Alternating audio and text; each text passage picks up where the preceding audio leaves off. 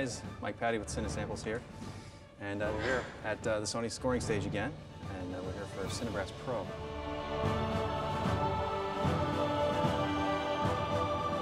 So just like CineBrass 1, we've got Dennis Sands, who's a part of this one.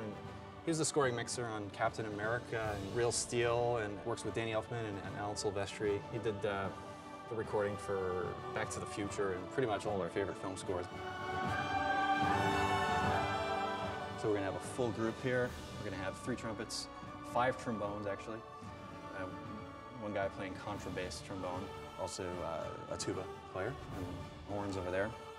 And right now we're going to actually start our full ensemble section.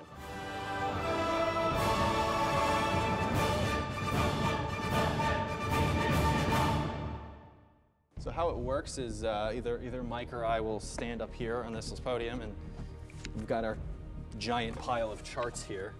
We'll just be like, all right guys, pull out chart number 10. Okay, let's do it at a triple forte, and then just run through it. So, we're on chart 6. We're going to attempt to read through this at the quieter dynamic, which is still pretty full.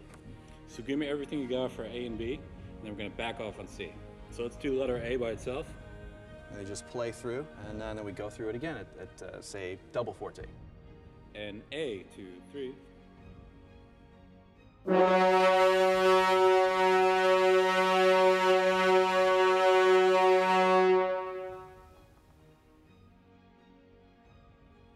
Very nice. It's pretty cool. They actually don't really need a conductor, but it's just cool to stand here because a lot of incredible people have stood in this spot.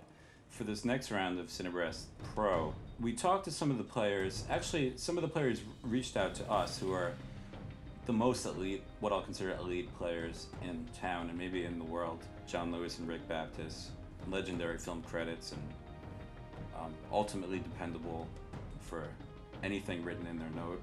If I were at Sony or Fox or some great room and I'm hearing what I hear, what would I have to say to get it to sound like the orchestra I want it to sound like? The nice thing about what you guys have done by using, A-class players, all of that, it sounds like they're on the other side of the wall. One of the things that excited me about this library, these sessions were all done union.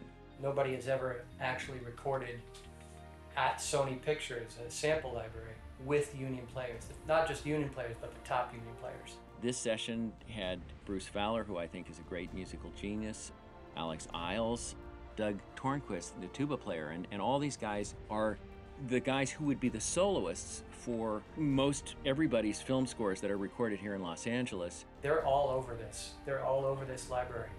And it's kind of weird to be playing knowing that the samples I'm playing are played by all my friends.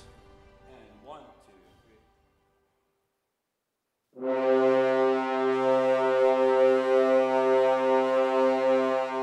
These are the guys we use all the time on our scores, and so it's great to have their sound, especially in Sony, another place that we record at, to be able to have this in the library.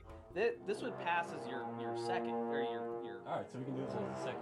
Yeah. We can keep this. The players in Hollywood are specifically trained and used to the idea of playing movie music. I have to say very little about how to get it to be what I want it to be. I think the best thing about it is you get to mock up your pieces using that, get the director and the producer accustomed to that sound, and then you can go back to those players when I am gonna, record. I can go right back and get that sound that the directors already love and already are used to hearing. It sounds as good and similar, but just more expressive, and I think that's the real key. As great as samples are, you're still not going to beat live players. I mean, I think everyone will tell you that. But if you can have a library that comes that close to doing it, I mean, you have the best of both worlds, I think. I just don't think there's any other library that's commercially available that has players of this caliber.